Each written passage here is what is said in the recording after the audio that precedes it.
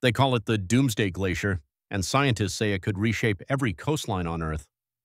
This monster is officially named Thwaites Glacier, a massive wall of ice in Antarctica bigger than the entire state of Florida. For decades, it barely moved, but now it's cracking apart faster than anyone expected.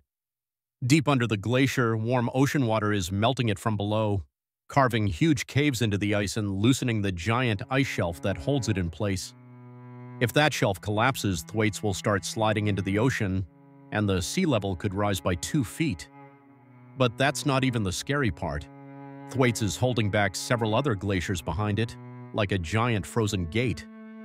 If Doomsday Glacier falls, those glaciers follow, and global sea levels could rise 10 feet or more, flooding cities like New York, Miami, Bangkok, Tokyo, and London.